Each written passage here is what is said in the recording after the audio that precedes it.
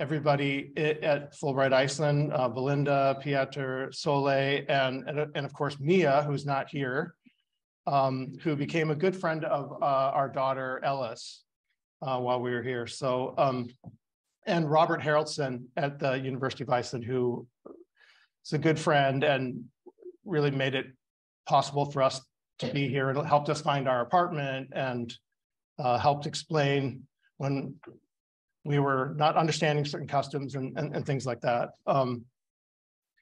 Soleil also has my further thanks for converting my photos and text into PowerPoint. I've never used PowerPoint before, so I'm a bit of a novice. Okay, so I was going to start by just showing you a few personal photos. My wife and I actually lived in Iceland 14 years ago. And at that time, we were recently out of graduate school. We only had bicycles. We weren't really able to get around much. We went from the library to our apartment and back. This time around, we were fortunate enough to get a used car. And so we've been going out on weekends and investigating the country. And so I just wanted to show you a few photos of that. Let's see, so how do I move? Oh, here we go, next slide. So there you can see my daughter, Ella. We did get to see the volcano while it was erupting. We hiked out there. And there you can see we also did some whale watching, although we didn't see much. The whale, it was a little on the horizon. We weren't sure it was a whale. We did see some dolphins that were closer. We got to see Gullfoss, including a rainbow. This was just out hiking along a river. And these are the kind of things that we just, you just discover in Iceland, which is incredible. A rural church.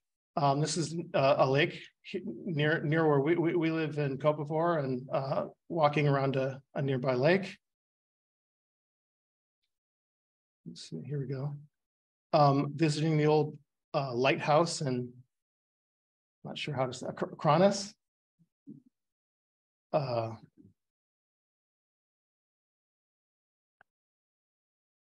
Sunrise, sunset.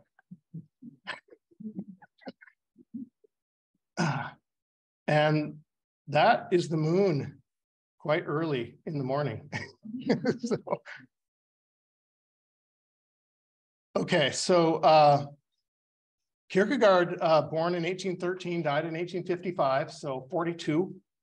And he is, I like to think of him as sort of the Socrates of Copenhagen.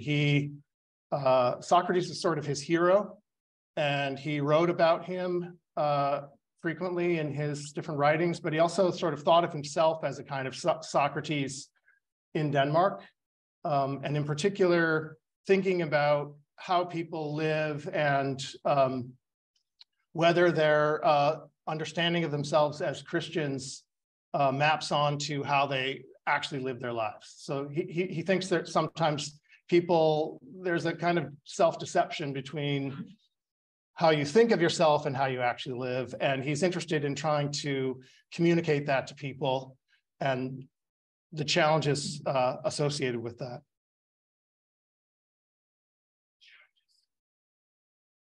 Ooh, a little echo. We don't have any photos of Kierkegaard. We do have some drawings, some idealized. I like the one on the right. It's not as romanticized, but I think it has kind of a sweet smile. We also have caricatures of Kierkegaard, some even more grotesque than these. And I like this one on the left where he's sort of shown walking in a town square. He liked to walk about a lot, as did Socrates. And then you can see he has appeared on Danish stamps. So the course that I taught here focused on this book, The Concept of Irony. And it was Kierkegaard's magister dissertation, which is sometimes literally translated as master's thesis, but it's more the equivalent of a PhD. is over 300 pages. It's one of the world's longest master's theses, if it's a master's thesis. At the time, he petitioned the king to write in Danish. You had to write in Latin unless you got special permission. And he claimed that his subject, irony, was something that you couldn't write about in an ancient language, and that you needed a modern tongue. And so he did get permission. I think he was the third who was officially given permission to write a dissertation in Danish. But he did know the classic languages, and he publicly defended his dissertation in Latin for about 7 hours. So it was pretty rigorous, more than we have to do these days, I would say. My course was a seminar, and we had mainly Icelandic philosophy students, but we also had a student from Great Britain. We had a student from Finland. For a short while, I had a graduate student, an Icelandic student in history, who eventually decided Kierkegaard and his master's thesis were not going to work. But it was nice having kind of a mixture of people. Mainly, we were reading in translation in English. Some of my students read in Icelandic. I had one student who was reading it in Danish. So we had kind of a nice mixture that way.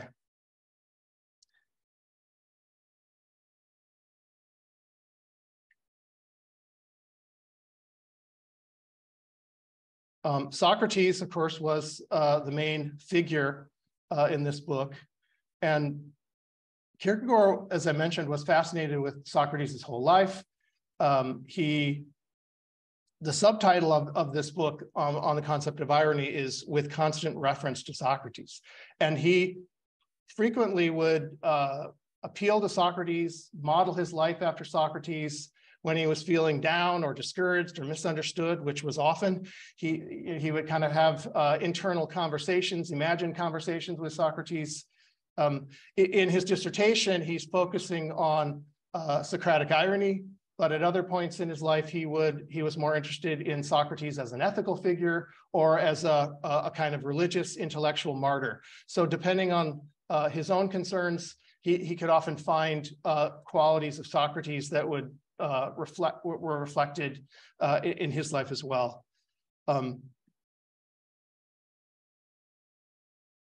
Now, in the book, the concept of irony, it is an investigation into what irony is. And Kierkegaard has a discussion of, and what we're used to thinking of irony is as a figure of speech, maybe saying the opposite of what you mean, or saying something where your meaning on the surface and what you intend is in opposition in some sort of way. Frequently with irony, we know that when we're encountering it, that there's more to what's being said, but we may not be sure exactly what. One of my favorite examples is this photo here is from a Japanese film, Tokyo Story by Ozu. And in this scene, an elderly woman, her son has died during the World War II, and she is spending the night with her daughter-in-law. And as they're sitting there, what she says is, "What a treat it is to sleep in my dead son's bed." And, in one sense, you might think that's not such a treat because you'd rather that your son is not dead. But there's a sort of, there's a tenderness as well as a kind of maybe bitterness about having lost her. And so that's the thing with ironies, frequently there's sort of layers to it, and you may not know what's going on. Kierkegaard sort of working with that idea in this book generalizes to talk about what he calls irony as a standpoint or a position, where he's thinking about a person, their consciousness or their outlook, and how they relate to the world, how they relate to their particular historical time period, how they relate to the values, the commitments, the laws, the customs. And what he claims is basically that you can think of irony in that way as well, where a person would basically be opposed maybe to everything that is thought to be meaningful or valuable. Now, in this book, what he's going to argue is that Socrates, like that was his fundamental position or stance that he took to the world. And for those of you who know anything about Socrates and how we typically kind of think of him, that's not how we think of it. We think of Socrates as somebody who's ironic, who uses ironic language, but not somebody who is sort of ironic in this deeper way. And so a big part of what Kierkegaard's project is to try to show that irony as a standpoint is a useful notion for thinking about Socrates. And so a lot of what we did in the course was to look at the different historical representations we have of Socrates. Typically, we think of Plato. If we didn't have Plato, we wouldn't have Socrates. Socrates didn't write anything himself, but we do have other records of Socrates. In some cases, dialogues that haven't survived, where we have fragments. But we have the writings of Xenophon, and we also have a comic play by Aristophanes called The Clouds. And so Kierkegaard sort of looks at these different interpretations of Socrates and notes the differences and the contradictions and tries to argue that if Socrates really were ironic in this sort of deep way, that would best explain why it is that we see the different ways that he's portrayed by these three writers.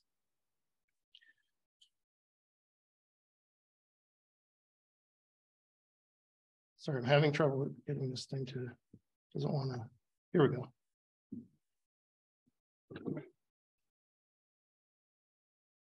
Just for time-wise, when am I trying to finish by? So you have about 5 minutes. 5 minutes, wow.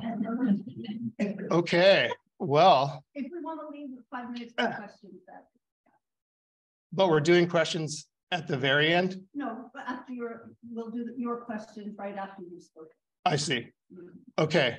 Well, I have, as is often the case, when an academic prepares a lecture, have way too much material. So I'm going to advance more rapidly through these slides as this happens. So we have our three figures, and what Kierkegaard is going to argue is that in each case, there's something distorted about the way that these figures think about Socrates, but he thinks that if you kind of look at them all together, you could sort of triangulate to a common source that would explain these differences. And the details I'll have to spare you today. But very briefly, Xenophon thinks of Socrates as a kind of practically minded person who had good advice for helping you solve individual problems, how to get along with your brother, maybe, who is mistreating you, or how to serve the state better. Whereas, and alas, we're going to have to skip that. Whereas Plato, from Kierkegaard's point of view, certainly thought of Socrates as a philosopher, as somebody who's committed to ideas, to ideality, as Kierkegaard would put it. So quite different views there. And then Aristophanes is creating a comedy. So Socrates isn't the main character in The Clouds, but he's a comic figure. And Kierkegaard thinks that, unlike many scholars, that there's a great deal to be learned from Aristophanes as well about Socrates.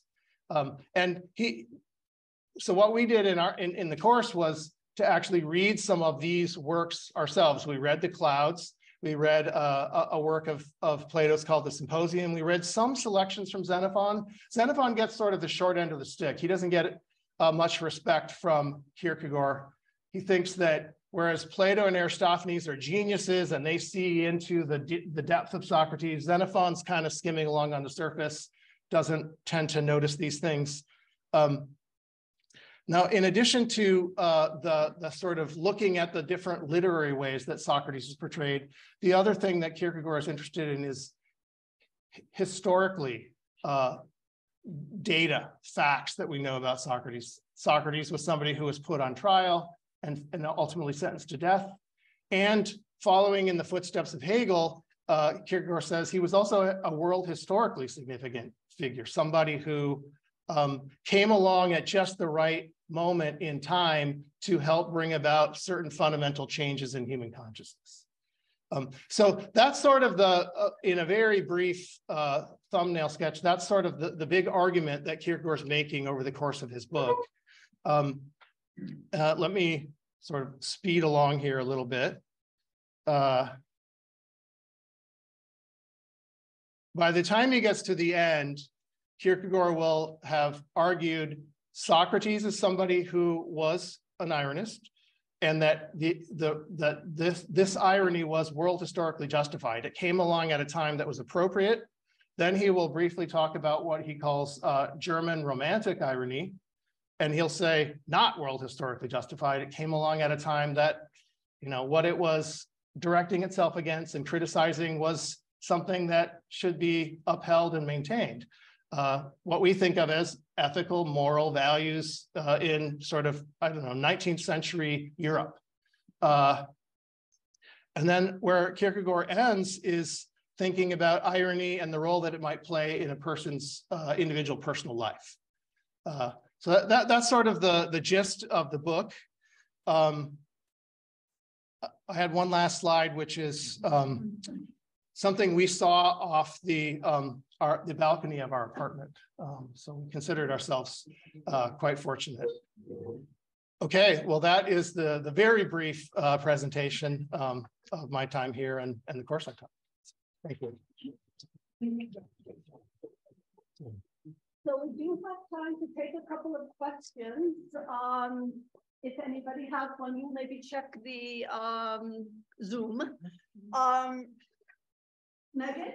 Well, this was very exciting because I haven't done philosophy in too long, but my question is more about why Iceland? Why did you want to bring this Kierkegaard and the irony dialogue to this place? That's a good question. I have the box. Well, Iceland and Denmark have an interesting long historical relationship, sometimes better, sometimes worse. But I think partly that there is just that kind of Scandinavian outlook.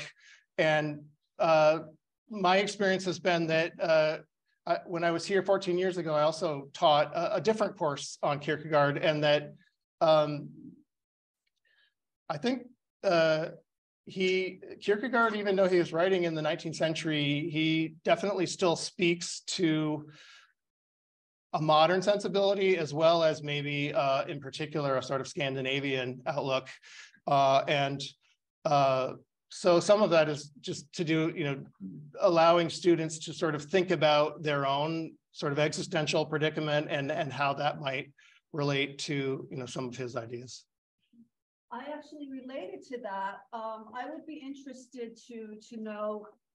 So you have a lot of teaching experience in the U.S. You taught here now, you taught here 14 years ago. Is there something that you'll take away from this experience that will inform your teaching back home? Or did you see a difference in teaching in the different here versus in the U.S.?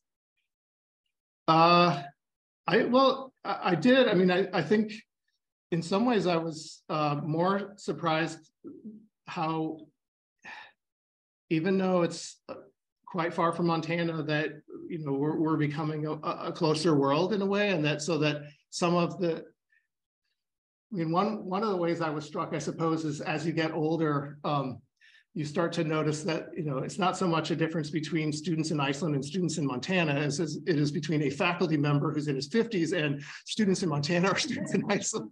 I would say that in a way, like part of what was valuable to me was just seeing that some of the concerns and some of the the real challenges that the next generation faces in the world are thought about in ways that are quite similar, I think. And so, I mean, I feel pretty hopeful about that. And on this, at the same time, I would also say, like with many of my students in Montana, sometimes Icelandic students don't come to class. I discovered, surprisingly. So, okay, I think we're about, was there anything, because yeah, we're about out of time. So thank you so much. thank you.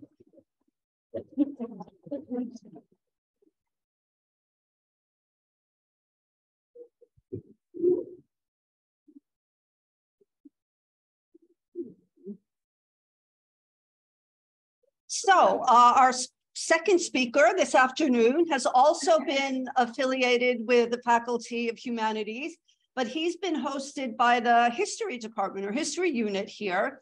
Dr. Hoppe is a Fulbright scholar visiting from the University of Illinois, Chicago. And while there is certainly an excellent history department here at the university, I think I can safely say that African history is not an area where the department is the strongest. So I'm sure that Kirk has made a very valuable and well-received contribution here. So Kirk, the floor is yours.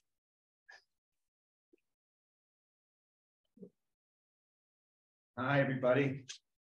It was a real gift to be here this semester, and I did, just so you know, there was a lot of positive feedback given back to me from the ex-dean, department chair, and colleagues. I drank a lot of free coffee in the department coffee lounge, and colleagues would just volunteer how grateful they were for the program and to bring people in who could contribute things that they didn't have the kind of scope to contribute. And there's a tension at the university, I think, between an interest in being global and international, but having scholars and faculty that obviously know Icelandic, know the archives, know the sagas, and need to really focus on local history and national history. So it was, I was happy to contribute to that kind of global effort. And the interest is there. I think you probably all realize there's kind of a new, I don't know how new it is, but there's an interest in kind of new interest in the slave trade in the U.S. and in Europe and in Africa and in the Caribbean and in history of colonialism and the politics of that in the classroom and in popular culture. And that's here at the university as well. I went to a panel discussion on Nordic colonialisms, which was kind of interesting. I think there were Nordic scholars trying to struggle with their role in the history of empire. And I know there's a program here, I didn't really have anything to do with it, on decolonizing the curriculum at the university. And I gave a talk at this graduate seminar in decolonization and African studies. So there's kind of an interest, I think, in this global movement, but there are tensions on, as I said, on kind of that national global level. So I taught right next to Paul in the basement of the administration building, 2 courses on African history, 1 upper level course on kind of post-colonial Africa, and 1 undergraduate level course on kind of colonial and post-colonial Africa. And students were definitely really interesting. It was an interesting pedagogic experience. I think it's a cliche and I'm generalizing, but there is this conversation, and I had it with colleagues here at the university, between kind of the European students' relationship to college and North American kind of education. And students I had to really work hard to break them down, because I was also using them, I mean, not to patronize, but I was using them as a primary source. I wanted to know what they thought about things. And there's definitely, again, it's a generalization, but they were pretty formal, pretty quiet, and understandably, it's hard to talk about something you really don't know much about. But boy, did I had to work really hard. I think finally towards the end, I started breaking them down. And there are a few connections between, there are certainly some scholars at the university who have connections to Africa and work with Africa, but nobody is teaching Africa-specific courses. And there are a few historical connections. You've probably seen there's a trilogy now out in English of the early, I think it's 1627, some North African corsairs raided Iceland for slaves. And there's an interesting history of a Danish slave who kind of fled to the East Fjords around 1800, and has a whole DNA branch in Iceland now. But in general, this was a lot of new stuff for the students. They were very curious, they're very interested, they were engaged. Here,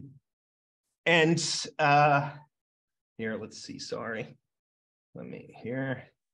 So it's embarrassing to have pictures of yourself in your own PowerPoint. So I'm gonna take advantage of my 12-year-old, embarrass her itself. So here's the, building from Eurovision Fire Saga, right? I don't know if Icelanders think that movie is as amusing as we do in its own bad, good way, right? But it was a real pleasure to be at the university, to talk to colleagues, to interact with students, to kind of experience a different kind of academic community. And here's just some action shots, which I realized I was wearing the same shirt as you'll see in my next shot, and also the same, obviously I do this. No. This a lot, obviously, but this is from Emma's graduate seminar. There's Munder, the former dean, who was kind of helping me. And just, again, some of the kind of decolonizing and global activities I experienced. Sorry, oops. Get stuck. Oh, and here is me in the classroom, working with the students. I had about 30 students total. And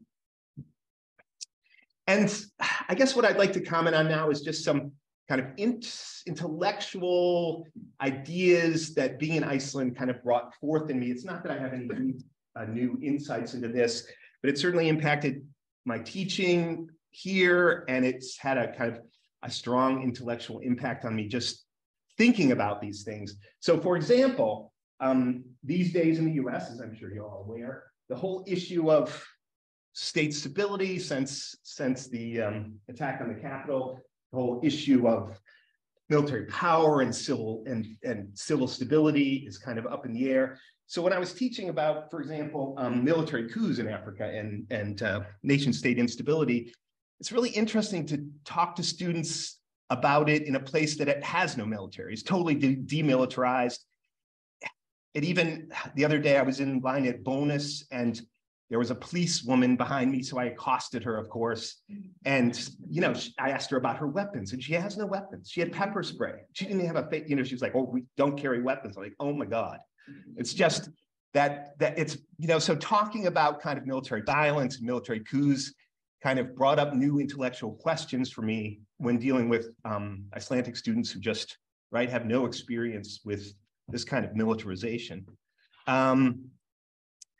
There's also just having a daughter in Osterbæjarskóli up on the hill is interesting. So not only did I kind of have exposure to a different kind of academic community here, but also in the 7th grade there. Really interesting contrast to be made for sure. So there are 3 big issues that I think I used both to try to get my students to talk and had a really powerful kind of intellectual impact on me. So these are things that are really important in African history and got me thinking about Iceland. And then my Icelandic experience got me thinking about African history. So one is just urbanization, the amazing history of urbanization in Iceland. And it was really interesting to talk to, whenever I found an older generation Icelander, I was like, oh, where'd you come? How'd you get to Reykjavik? When did you come? How often do you go back? But in African history, there's a really powerful and important kind of colonial and post-colonial history of urban rural migration and the kind of problem of having one capital city where everybody lives, where all the political power and economic power is based. And so certainly that's an interesting part of Icelandic history. I know that the historical context is different, but just so So just so the question of urbanization and people's relationship to their rural kind of homesteads and their families that aren't in the city, how often they go to the city, what the city means. And again, that problem of, in African history, certainly, of everything being based in a capital city where if you want to do anything economically, politically, culturally, you have to be in that space. And how do resources get distributed? Are rural areas neglected, rural infrastructure, questions like that. And number two is the huge importance in African history of migrant labor from the colonial period through the present. That, again, there's a history of migrating from kind of rural agricultural areas to work zones, from rural areas to cities. And pretty much every African family has a history of that kind of migration across borders, within nation states. And also, I just was talking with a migrant from Gabon who has this amazing kind of diaspora community, has a brother in Spain and cousins, and so kind of a European African migrant history also there, which is really interesting. But certainly here, what was really impactful for me is now 20% of the population is non-Icelandic born. The service industry, whenever I walk past a construction site, heavy industry, nobody's speaking Icelandic, right? So this amazing kind of revolutionary history going on right now in Iceland of migrants coming in, the kind of work they are doing, and that phenomenal kind of, I would call it almost a linguistic crisis, where you have a migrant group who doesn't speak the language. And again, in African spaces, in African history, there's amazing polyglot kind of spaces, lots of different languages getting spoken. So that was kind of the second intellectual, I don't know what you want to call it, kind of spark that was moving me this semester. And related to that, well, I did have one Polish student in the class, and it was interesting to talk to him because he said that there are no Polish students at the university, hardly at all. And partially it's because he only feels comfortable in English classes, and there is a tension between classes being taught in English and classes being taught in Icelandic, and the university doesn't want to become an English-speaking university, but he can't access English-speaking classes. He dropped the course. He said it was just more worth his time to work, earn money, than to get a university degree. So there's some interesting issues going on there, I think. And then related to that, and this is much more connected to my own work, which is I'm an environmental historian, and I look at disease control in national parks, but also ecotourism in Africa. And I'm really interested in the history of how some African nation states have historically been really dependent on ecotourism economically. And there's a really problematic kind of neo-colonial history to that about where the money comes from, where it goes, and the production of national parks and alienation of people from national parks. So this explosion of ecotourism in Iceland is really interesting to me. Students are tough to talk to because they just live in it. So it's hard for them to kind of get distance and talk about it. So when I asked my students what they thought about urbanization, they were like, I don't know, we live here, we've always lived, it was hard to get some kind of perspective on it. And similar with ecotourism, this explosion of tourism in Iceland, of ecotourism, the economics of it, the cultural politics of it, the kind of the tension between privatization and public space, the number of buses. I think there are 200 cruise ships already signed up, those huge cruise ships to dock at Ísafjarðardjúp next year. We went there, and that place, 200 massive cruise ships. I mean, it's unbelievable, this kind of economic, cultural explosion that's going on. And for me, it's really interesting to kind of see that comparative history playing out and how people are responding. And especially what I'm interested in, or one of the things I'm interested in, is kind of a cultural economic history of ecotourism in Africa, which is that in the colonial and post-colonial period, kind of, well, starting in the colonial period, there was the production of national parks and the kind of production of Africa as a natural space, right? So tourists don't go to Africa to go to Lagos or to go to Dar. They go to see big animals and nature. And so Africa has kind of been produced as a natural space, and then capital, money, infrastructure is dumped, mostly foreign capital and infrastructure is dumped into that production of Africa in that way. And then local people respond in a really interesting way, in the sense that, I mean, there is some, you know, exploitation and alienation. And for example, the tourist industry is really, they bring in foreign tourists. So very few local people in Africa, in Tanzania, for example, work in the tourist industry because they bring, you know, Hilton Hotel brings in workers that know how to work a hotel, and they, you know, it very much marginalizes local people. The capital goes to the capital city or goes abroad. So there's a difference between Icelandic ecotourism and African ecotourism. But the production of cultural identity and the production of identity is what I'm interested in. And a lot of African people, and I'm generalizing, are very proud of their nature and proud that people come to see their nature, even though they can't afford to see their own nature. Most African people can't afford to go on safari to go to their national parks.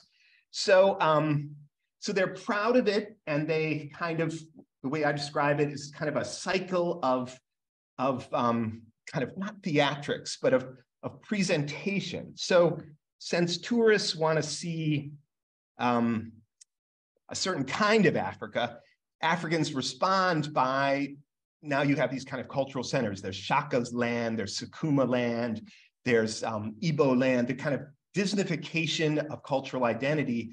So you see, tourists want to see authentic Africans, but what's an authentic African? So the interesting question is, what's an authentic Icelander, right? So this explosive ecotourism is going on, and it's being defined in a certain way. And let's see, here's another picture of the European kind of tourist experience. And again, it's not that it's made up, but that tourists want to experience a certain thing, and Africans are happy to kind of, again, that kind of cycle of identity, right? So Africans are responding by giving tourists this kind of experience that they're happy with, and there's a cycle of this production of authentic identity, however you want to describe that. And again, kind of the geopolitics of, for example, Tanzania, Kenya, Zimbabwe, Namibia, Botswana, parts of Central Africa now, their primary source of foreign revenue is ecotourism. And so you have these national parks, people are alienated, local people are kicked out. And again, the capital is mostly international. It flows through the capital city. So again, the kind of politics and economics of tourism here is very different, but it really got me thinking about it. And it got me thinking about the production of cultural identity. So here's, you know, Zimbabwe used to be kind of the ecotourist playland of Africa until kind of it crashed with the Mugabe political crisis. But so I do see two tracks in Iceland, right? You have the kind of the natural wonders track, and then you also have the, what did I say here? The Game of Thrones, right? The Game of Thrones tour. So you have kind of the cultural track, but it's very much a rural Viking track. But when I ask my students, do you feel like Vikings? Like, do you connect to this discourse of Vikingness? You know, they're 20, they're like, no, I do not. But it's interesting to see that, again, that kind of cycle of the production of value, ecotourist value, and how people respond to it. And then, of course, the explosive questions of kind of sustainability and buses and infrastructure and hotels and sewage and restaurants, and all these authentic ecotourist places are being served by labor that doesn't speak Icelandic, right? I mean, this bizarre kind of explosive moment in Icelandic history, which is really interesting to me and has had a huge impact on how I kind of think about African history. And we were here, and the ecotourism is unbelievable, right? It's every corner. You get 10 kilometers out of the city, and it's just unbelievable. But we were here 5 years ago, and the difference is really noticeable on spaces we used to just like hot pots you used to walk to that now are privatized and you have to pay 5,000, right? So the question of privatizing natural space, the question of parking lots and restrooms and where you have to pay and where you don't have to pay. So this really interesting tension in how Iceland is dealing with this eco-cultural explosion, right? So yes. I guess I could have added horses to the Viking saga part, but so we certainly experienced the ecotourism, which is why it's kind of very much in the forefront of my mind. So here's just a couple shots. TJ's a really good photographer. This is Glimmer, the highest waterfall, 45 minutes north. I think that's just about it. Again, these three topics are kind of obvious, but what I found really powerful was, and it did impact my classroom experience, was my thinking about Africa was fed by my experience in Iceland, and I think kind of what's going on in Iceland should be informed through the history of where it's happened in other places. So anyway, that's it. It was a pleasure to be here this semester. Thanks.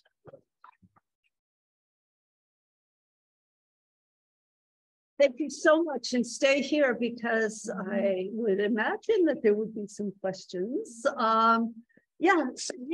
So this was this was an amazing presentation, Kirk. Thank you so much. I really was thinking a lot about what you said when you said, like, you know, what is an authentic African community? What is an authentic Icelander? And it got me thinking about all of these countries that are so subject to ecotourism and how their economies are building on that, and how, you know, people come in and wanting to see authentic experiences, but they already come in with a preconceived notion of what that authentic experience will be. And how like true identity of the cultures get lost. And so, yeah, your presentation really got me thinking about that. I wanted to give you the opportunity, if you had any extra comments on that you didn't say. I know you went really into depth, but.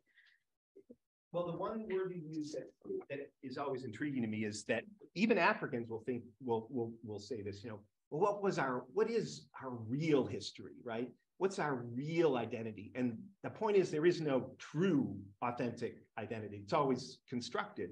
And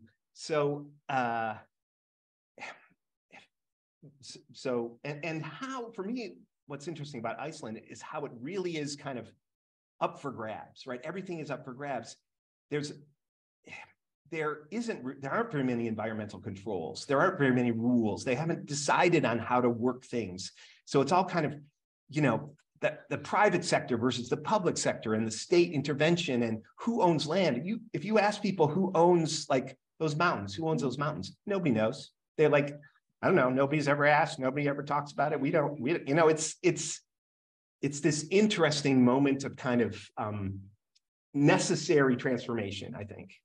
But anyway, yeah, absolutely. While we're waiting, in case anyone else wants to ask, I want to ask you also, and I think both of our scholars highlighted today, that this is not just an individual experience, it's a family experience, right? When scholars bring family with them, and both of you, of course, brought children. So how do you think that this experience is, for example, has impacted your daughter? I think the impact... You know, the impact is slow. Like, certainly her language skills are better than ours, but it takes a long time. Like she would come home and say, what words did you learn today in Icelandic? She'd be like, shut up, I don't know. But over time, it certainly she does know some vocabulary, she knows some language. So I think it's a kind of deep psychic, emotional experience. It's not something that can be articulated right away. But, you know, I think for everybody, not just kids, being in a foreign culture, being in a different kind of state, experiencing a different kind of economy is really impactful. I can't give specific examples of it. She would come home and it would be interesting. I mean, she had hugely interesting observations about how good kids' English is, even though they don't have formal English training yet. And they have phrases that they pepper their language with.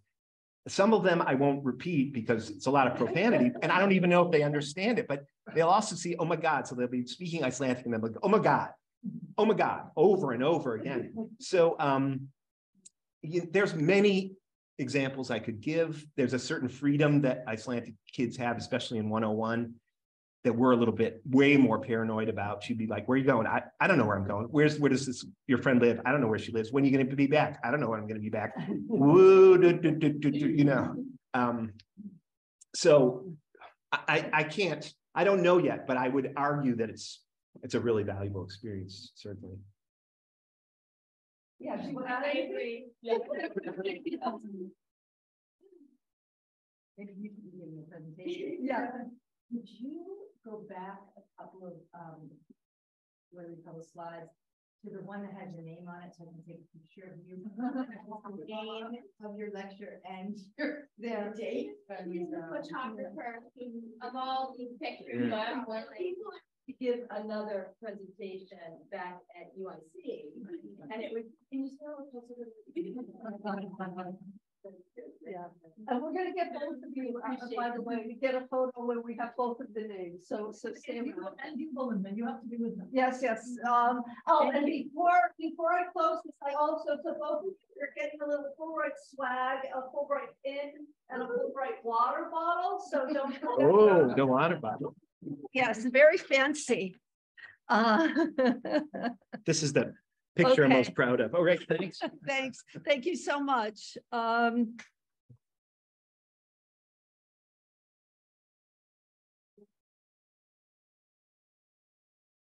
Yes, so again, I just want to thank our audience, both those of you who are here in person and those who joined us virtually.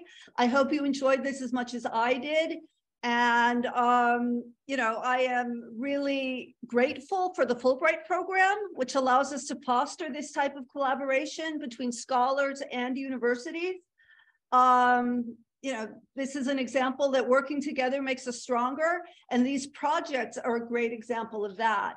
The university is obtaining expertise that allows them to offer more variety to students, and the scholars themselves, no doubt, you know, bring new perspectives back home with them. And I think we just heard a great example of that.